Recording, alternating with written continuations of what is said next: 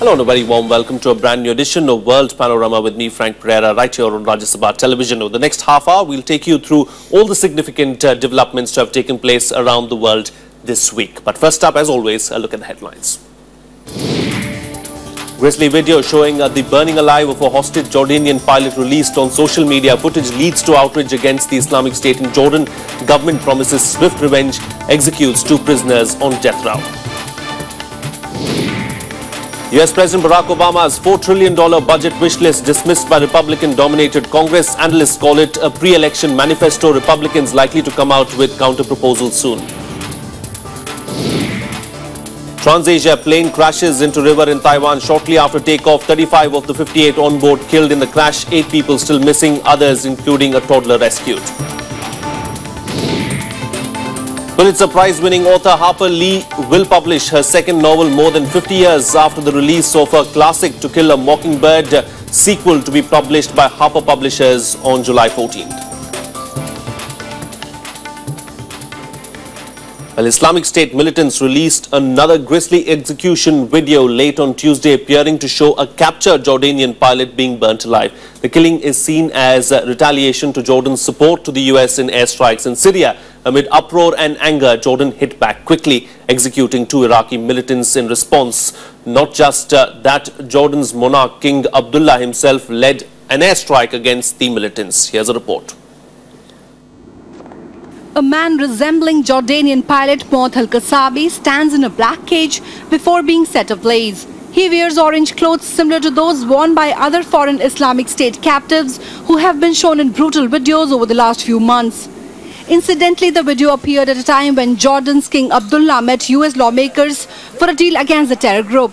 Jordan prepared for a strong response after protests erupted over the killing.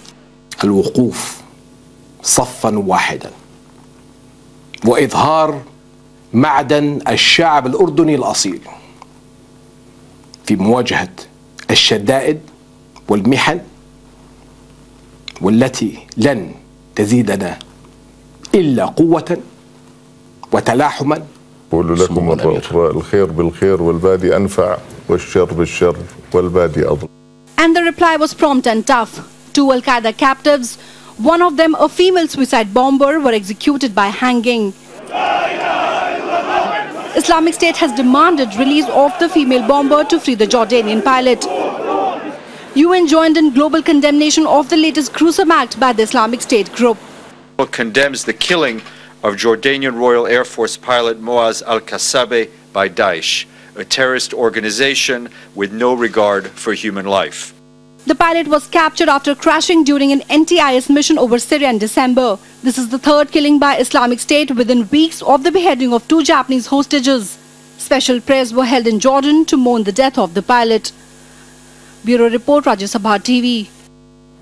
Joining me for a chat today to talk about the Islamic State crisis in West Asia is Mr. Pinak Ranjan Chakravarty, former Secretary, Ministry of External Affairs. Ambassador Chakravarty, thank you for joining me on the program and welcome. You know, the rise of Islamic State in West Asia has been problematic for all the countries in the region, and not just that, even several other countries like France and Japan also, as well as the United States, are bearing the brunt of what's happening there.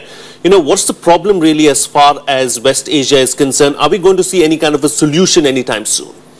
Well, I don't see a solution in the immediate future. And let us not forget that the IS is a creation of some of these countries. And, you know, for the political jockeying and geopolitical considerations, Turkey, Saudi Arabia and others who first actually helped, and along with the Western countries, to create this rebel opposition to Bashar al-Assad, the president of Syria, which finally has led to the creation of IS. Because IS is now the predominant group which has taken over the remnants of the Al-Qaeda and other rebels, etc. Then they suddenly coined the phrase called moderate rebels, because the whole agenda was regime change in Syria. And the role of Israel is also there in terms of upsetting the apple cart in Syria. But now they have created a monster. It is not unlike what happened in Afghanistan.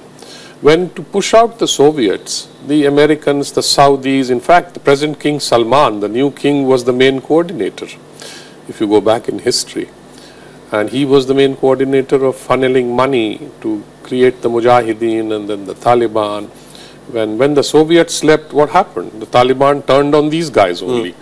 Osama bin Laden was their creation as well. So I think IS is not dissimilar to those things. You begin with a regime change project, which finally spins out of control, and all the arms and the lethal weaponry that you have provided lands up in the extremists. Now, what is the problem the Europeans and the West are facing? They have sizable Muslim communities who are disgruntled, and fringe elements of that are joining up, and as far as, even India, one or two or some people tried to join. Indonesia, you have it. Japan, you mentioned. So it's like a magnet sucking in some of these disgruntled, who have nothing else to do and who are brainwashed about their beliefs, etc.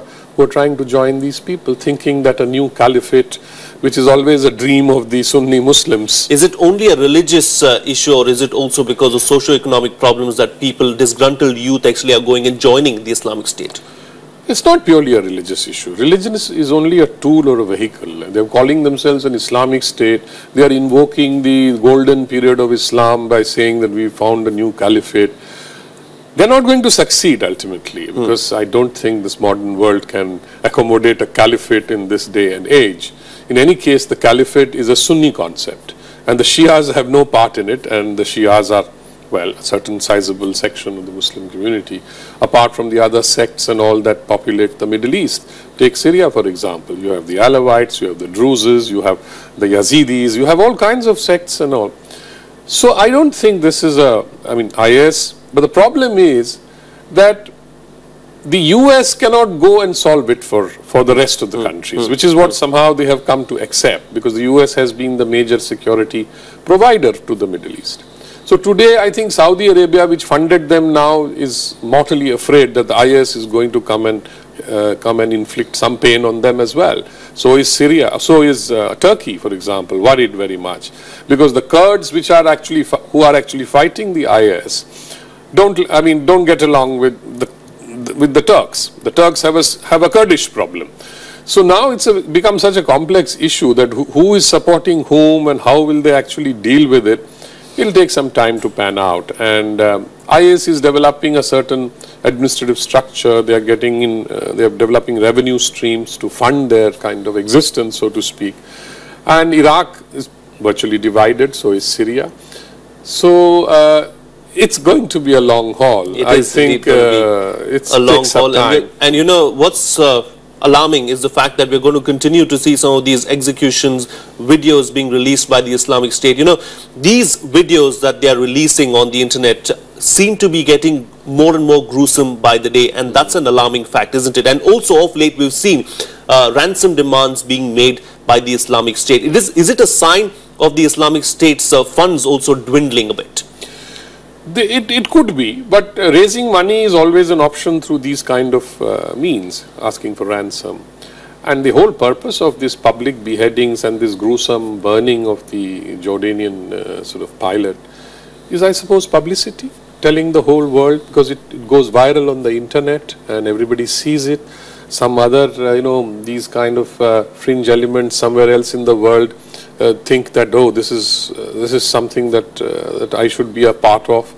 I mean, they must be mad to think like that. But we have mad people on this planet. And so the IS really is pandering to that kind of a thing. But let's not get focused too much on religion here. I don't think this is a religious fight. Because if it were a religious fight, then the sectarian issue, etc., would not be there. I mean, the Shias are killing Sunnis, the Sunnis are killing Shias, and it's going on. And they are killing the Yazidis, which are another, it's a Christian sect actually. Yes. And so there are lots of these. I mean, after all, Middle East has been the cradle of Christianity. The earliest Christian communities were in the Middle East and not anywhere else. Yes. And so is Judaism and so is Islam. So I don't know. I mean, I think this is a fight that the modern world does not need, and we have to move on. But then at the end of the day, one has to reflect and realize what kind of a state Saudi Arabia is. And I think if you trace many of these things, it goes back to them. And the kind of state they run, the kind of laws they use. Saudi Arabia has beheaded about 2,000 people in the last 10 years publicly. They still practice that. And the IS is doing the same thing. What's the difference? Okay. All right. Ambassador Chakravarty, will have to leave to that. Thank you so much for joining us on the program today and sharing your views on this very crucial subject. Well, on that note, of course, we'll move on. Yemen's Shia Houthi rebels have announced a new presidential council in a move that could signal their formal takeover of the country's government. The United Nations said that it would not acknowledge the announcement made on Friday afternoon. The world body termed the announcement a unilateral decision. The rebels had earlier seized the presidential palace and key government buildings on January 22nd. The takeover prompted President Abd Rabbu Mansour Hadi and his Prime Minister to tender their resignations. Hadi and his cabinet are being held under house arrest by the rebels. Moving on now, the TransAsia plane that crashed in Taiwan on Wednesday had lost power in both engines. The black box data of the flight revealed what went wrong with the aircraft moments before the crash. However, authorities say that it was too early to draw firm conclusions about the reasons why the engines malfunctioned. Meanwhile, 4 more bodies were recovered from the crash site on Friday morning, taking the death toll to 35. Here's a detailed report. Both the engines of the TransAsia Airlines plane that crashed in Taiwan had failed. This has been revealed by the data of the plane's black box. Taiwan's Aviation Safety Council has said that the engines failed to produce enough thrust for 2 minutes after takeoff. 把1号发动机做了关断，到最后这段时间，刚才我们在 CVR 以后有听到，组员在说要重新启动发动机 ，restart 要重新启动发动机的时候，这个时候1号发动机才开始有一些其他开始。 Meanwhile, the search and rescue teams retrieved 4 more bodies from the crash site on Friday. 复兴航空今日也会针对确认身份的罹难者家属，另外发放新台币120万元的丧葬补助费。那这个供家属运用。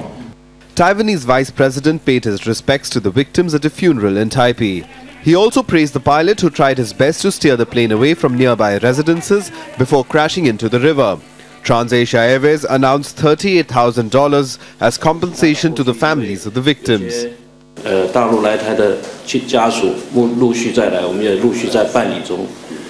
另外，丧葬补助费120万，现在已经开始发放。我们由今天在二滨跟相关的家属，还有大陆来台的家属一起做发放。 Investigators are to issue a preliminary report on the crash within 30 days and a fuller report within 3 to 4 months. A final draft will be submitted within 8 months and the full investigation concluded in about a year. Bureau Report, Rajya Sabha TV. Well, we'll slip into a short break now, but still to come, US President Barack Obama stresses the need for tolerance, says cases of religious intolerance in India would have shocked Mahatma Gandhi. Details on the other side. Stay tuned, we'll be right back.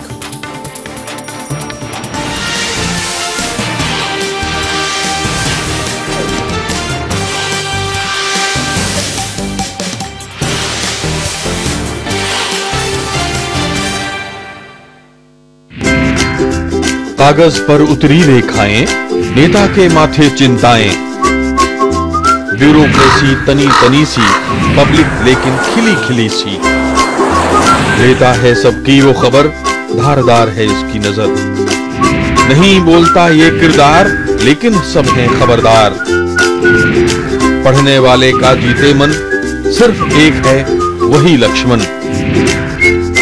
देखिए विरासत में इस बार are के लक्ष्मण का cartoon संसार।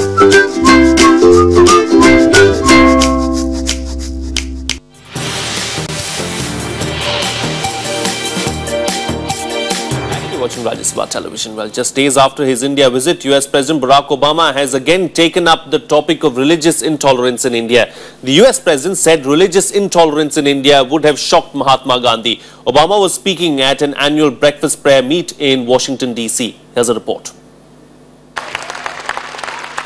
A day after the White House refuted suggestions that the US President's public speech in New Delhi, in which he touched upon religious tolerance, was a potting shot aimed at the ruling BJP, Barack Obama had this to say at a prayer meet in Washington, D.C. Do more around the world. He said, and I quote, "Michelle and I returned from India, an incredible, beautiful country full of magnificent diversity, but a place where in the past years, religious faiths of all types have on occasion been targeted by other peoples of faith simply due to their heritage and their beliefs, acts of intolerance that would have shocked Gandhiji."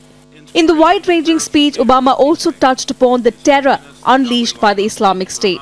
We have seen violence and terror perpetrated by those who profess to stand up for faith, their faith. Profess to stand up for Islam, but in fact are betraying it. We see ISIL, a brutal, vicious death cult that, in the name of religion, carries out unspeakable acts of barbarism, terrorizing religious minorities like the Yazidis, subjecting women to rape as a weapon of war, and claiming the mantle of religious authority for such actions. This prayer meet was also keenly watched by the Chinese, as it had the Dalai Lama in attendance, but Obama did not meet the Tibetan spiritual leader in exile. Though Obama did refer to the Dalai Lama as his good friend and acknowledged his presence in the audience. A good friend, His Holiness, the Dalai Lama. Bureau Report, Rajya Sabha TV.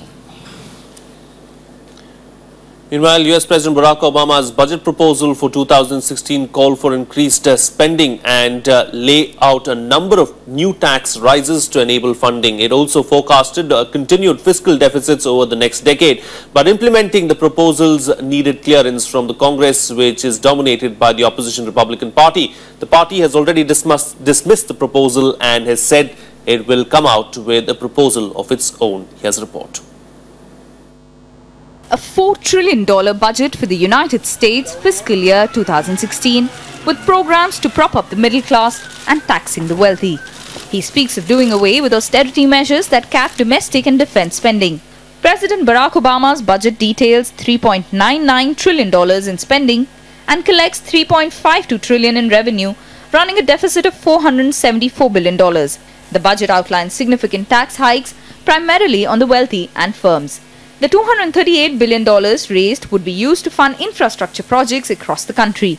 The budget achieves some $1.8 trillion in deficit reduction over the next 10 years through healthcare, tax and immigration reforms. But how much of this can actually see the light of day? Without the buffer of a Democrat-controlled Senate, it is unlikely that the proposals will be cleared at all, which makes the exercise more targeted for the 2016 presidential campaign than creation of a realistic fiscal roadmap. Rhetorically, at least, we hear the White House echo Republican calls for policies aimed at helping the middle class. But then we see the White House push more of the same stale top-down policies favored by political bosses over on the left. Funding for Homeland Security remains a boiling issue raked up in the budget. Obama said the Republicans would be putting the entire nation at risk if they did not fully fund the department. This comes in the backdrop of Republicans planning to curtail the department's funding to block Obama's executive orders on immigration. A large majority or a large percentage of Republicans agreed that we needed comprehensive immigration reform, and were prepared to act in the Senate and should have acted in the House. But if they don't agree with me, that's fine. That's how our democracy works. You may have noticed they usually don't agree with me. But don't jeopardize our national security over this disagreement.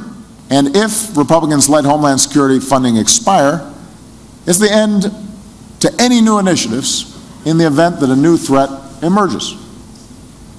It's the end of grants to states and cities that improve local law enforcement and keep our communities safe. Obama does have some pressure points to force Republicans to the negotiating table. Republicans want to free the military of automatic spending caps, something Obama will not accept without relief for domestic programs as well. Republicans are expected to put forward their own proposals in a few weeks' time. Obama's plan is just the opening gambit in lengthy negotiations expected with the Congress. Bureau Report, Rajya Sabha TV. Well, much else has been unfolding around the world. Here's a quick wrap of the other international news of the week.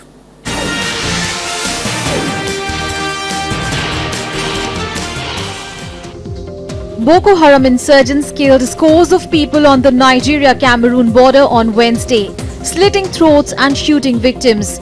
The attackers allegedly moved from door to door, slaughtering people in the pre-dawn raid in the town of Fotokol. The militants opened fire on at least 3 mosques, including the central mosque, as worshippers were offering their morning prayers. They burnt the central mosque after killing worshippers, including the imam. A court in Egypt has sentenced 230 people to life in prison for their role in the protests that toppled former President Hosni Mubarak in 2011. Among the defendants was the prominent liberal activist Ahmed Douma, already imprisoned for a violation of Egypt's new public order law. Douma was also fined $2.2 million for setting fire to a science academy housing rare manuscripts. Last week, Egypt had sent 183 people to the gallows in the case. The World Health Organization said on Wednesday that the number of new cases of Ebola went up in all 3 of West Africa's worst-hit countries in the last week of January. It is the first weekly increase in 2015, ending a series of encouraging declines. The WHO says Sierra Leone registered 80 of the 124 new cases, Guinea 39 and Liberia the remaining 5. Almost 9,000 people have died from Ebola since December 2013. The European Central Bank, or the ECB, has toughened its stance with Greece by restricting financing to the country's banks. In a statement, the central bank said it would no longer accept Greek government bonds as collateral for lending money to commercial banks. The move makes access to cash more expensive for Greece's banks. The ECB said the suspension came as it could not assume a successful deal on Greece's €240 billion bailout. Al Jazeera journalist Peter Greste has returned to Brisbane, Australia to be reunited with his family following his release from an Egyptian prison. After being released, he described his relief and praised the long campaign to free him and his colleagues. Greste and 2 colleagues were arrested in 2013. They were convicted of spreading false news and aiding the banned Muslim Brotherhood. The jailing of the journalist sparked an international outcry.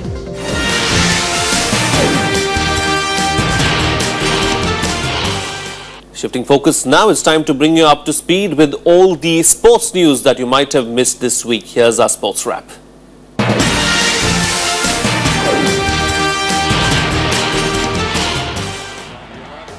The New England Patriots overcame the Deflategate row to beat the Seattle Seahawks 28-24 in the Super Bowl. The Patriots are being investigated over allegations they underinflated balls in beating the Indianapolis Colts to reach the showpiece event. But despite trailing 24-14, they rallied to become the first team in Super Bowl history to trail by double digits in the second half and win. The Patriots took the lead with 2 minutes left and held on for victory. Liverpool staged a stirring late comeback to strike twice in the closing minutes to beat Bolton Wanderers just as the championship side threatened the latest FA Cup shock. Idor Gudjonsson's contentious penalty just before the hour gave Bolton a lead that they clanged on to almost till the end. Raheem Sterling finally broke Bolton's resistance with a cool finish in the 86th minute before Philippe Coutinho curled a magnificent winner in extra time to give Liverpool a 5th round tie at Crystal Palace. Australian captain Michael Clarke's long-time personal trainer has claimed that the skipper is giving everything he possibly can to meet the fitness deadline to clinch his spot in the World Cup squad. Duncan Kerr, who first worked with Clarke 17 years ago, claimed that he is unaware of the specifics of the test Clarke must pass by February 21st, saying that it's all pretty much hush-hush at the moment. However, reports have hinted that the requirements set by Cricket Australia are unnecessarily harsh. Kerr, meanwhile, is not bothered by that and said that they would see how it goes later. Kimi Raikkonen completed a successful first pre-season test for Ferrari by setting the pace on the final day at Spain's Jerez track. It was the 3rd time in 4 days a Ferrari was fastest as the teams reached 1/3 distance in their preparations for the 2015 season. Sauber's Marcus Ericsson was second ahead of Lewis Hamilton, whose Mercedes team completed by far the most mileage. McLaren had another tough day, still struggling with their new Honda engine. Jenson Button did only 35 laps and was 6.8 seconds off the pace.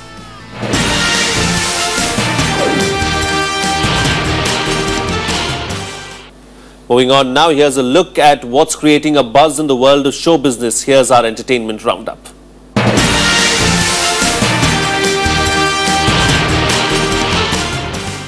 The Queen of Pop will get her chance to rule at the Brit Awards again.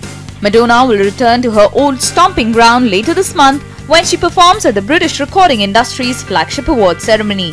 The veteran singer confirmed rumours that she'd be at the ceremony on Twitter. The 2015 gala will be held on February 25th at the O2 Arena in London. Madonna won Brits in 2001 and 2006 in the Best International Female category. It's been a full 20 years since she last performed at the awards ceremony. Pulitzer Prize-winning author Harper Lee would publish her second novel more than 50 years after the release of her classic To Kill a Mockingbird. Go Set a Watchman, which was written in the 1950s and features characters from the earlier novel, is scheduled to be published on July 14th by Harper Publishers. To Kill a Mockingbird, which won the Pulitzer Prize, was adapted into a 1962 film and has sold more than 40 million copies globally since it was published in 1960. Entertainment giant Walt Disney has credited the continuing success of toys based on its hit film Frozen and an increase in visitors to its theme parks for an incredibly strong quarter. Net income rose 19% to $2.2 billion in the quarter, with revenues up 9% to $13.4 billion, both better than forecast. Frozen toys sold particularly well, helping its consumer products division to report a 22% rise in sales. The company also reported a 9% rise in sales at its theme parks and resorts for the 3 months to the end of December. Felicity Jones is set to play the female lead in the upcoming Star Wars standalone film. Lucasfilms and Disney have brought in the 31-year-old Oscar-nominated actress for the project, which will be helmed by Gareth Edwards from a script by Chris Weitz. The news follows the secret meeting, reading and testing that were going on for the role last week in Los Angeles, which also had actresses Tatiana Maslany and Rooney Mara among others involved.